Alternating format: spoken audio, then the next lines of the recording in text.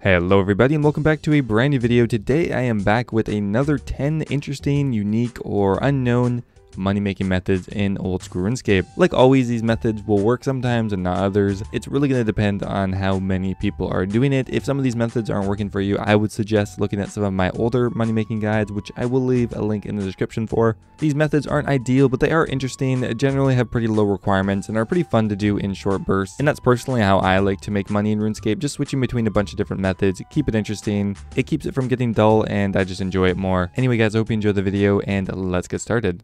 Okay, first up here is actually cutting achy trees. Now this can be done at level 1 wood cutting.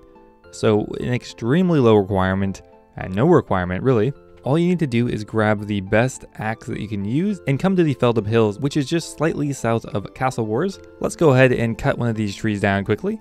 Okay, so we instantly cut it down and we got an achy tree log. There's another one over here. Boom, cut down. They cut down very quickly. Honestly, this would be a decent way to train up at early levels because currently they are price checking on the Grand Exchange for 500 each, which is more than U logs. Look at that. So in the price checker, they're only price checking at 245, but over on GE Tracker, we can see that they are worth around 500 each. So they don't sell very quickly on the Grand Exchange, so you won't be able to do this for a long period of time. I would collect maybe 100 at a time and then go ahead and sell them off. As with a lot of these methods, I won't really be giving a GP per hour because it really varies on how many people are buying these items at a time. But currently each inventory is worth around 10k, and you can see how quickly I'm getting an inventory. And considering that this can be done at level 1, I would say this is actually a very good moneymaker. Coming in at number 2 is buying items from the Shrimp and Parrot restaurant in Brimhaven. The Shrimp and Parrot is located pretty much just west of the Agility entrance, and all you will need for this method is some cash in inventory space. So what we're going to do is head to the restaurant, and we're going to trade Alfonso the waiter, or Alfonsi, and he'll actually sell a different selection of fish. Now what we're mostly looking for here is the cooked carambuan, which sells for around 600 or 700 on the Grand Exchange, and he sells them for 325. So by buying out all 3 of them, that is a 1k profit. You could also consider buying the swordfish as well, and from there you're just going to hop to another world. Now the best bet on how to teleport here would be to just move your house portal to Brimhaven for while you're doing this method. That way you can teleport back to Castle Wars with a Ring of Dueling, and then home teleport back to Brimhaven for the quickest banking. This method will be better or worse depending on the price of carambuans mostly. If the value of carambuans are high, like sometimes they're worth 1k each, this method is actually pretty good because you'll be getting around 2.1k per world hop. Plus the swordfish if you want to get those as well. But regardless, it makes for a really easy way to make money in the early game.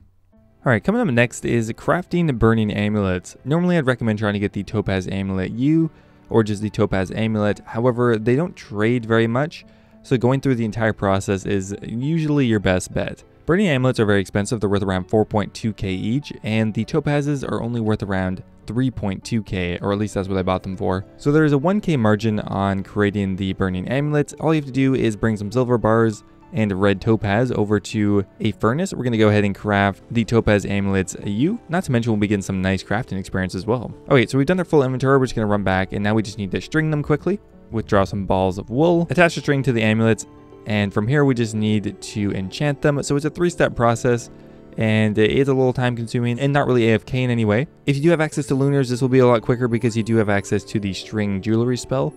So this inventory will net me probably around 10k in profit. We have 13 burning amulets, but there is the cost of the cosmic rune as well as the silver bar, which is a 200 GP off the profit. But good considering you don't really need a high crafting level or magic level to do this. You need 45 crafting to make the amulet and 49 to enchant it, so really not that bad.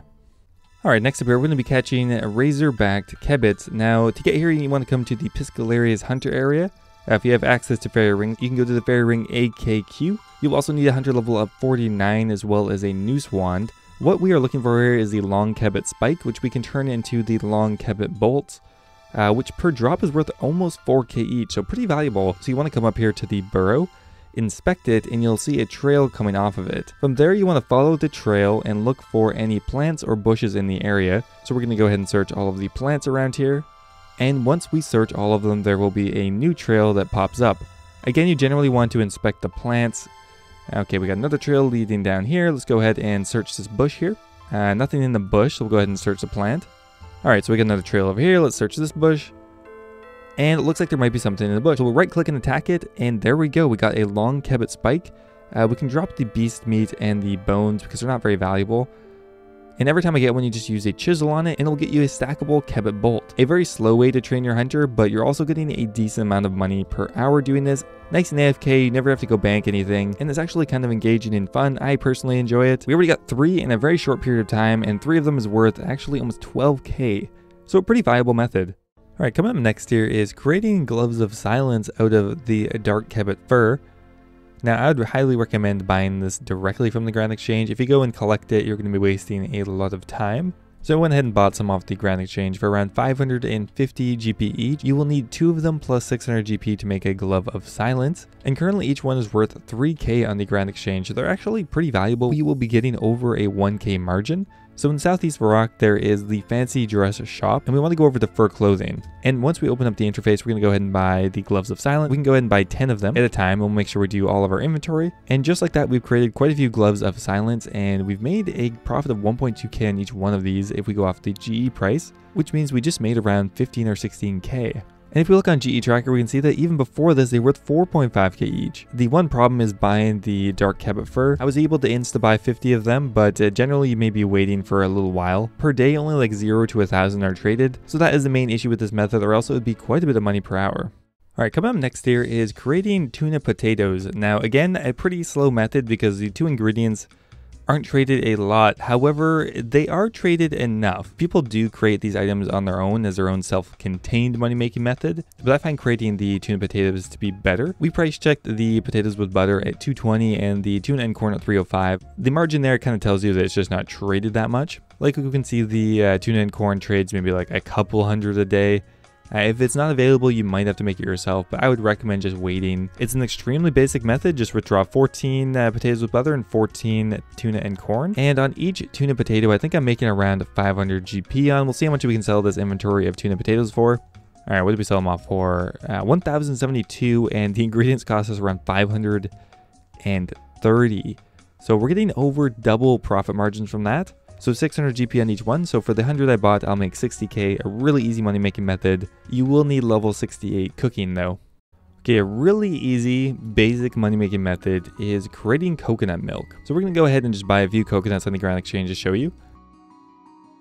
So all you need to do is use a hammer on the coconut to get coconut milk, which currently is selling for 2k each, and the coconuts are worth but 1.5k each, so that's a 500 GP profit per coconut that we crack. So you will need an inventory of empty vials, and you just use the hammer on the coconut and you will slowly create half coconuts.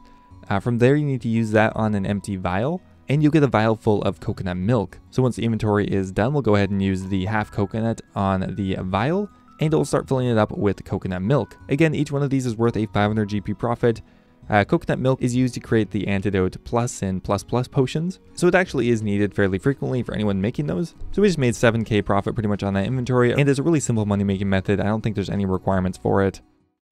And last tip here, if you have started Recipes for Disaster, buying from the Cultiomancer's chest is a really easy and convenient way to make money. This chest here is both a bank and a shop, so it's extremely convenient. We're going to go over here to the buy food section.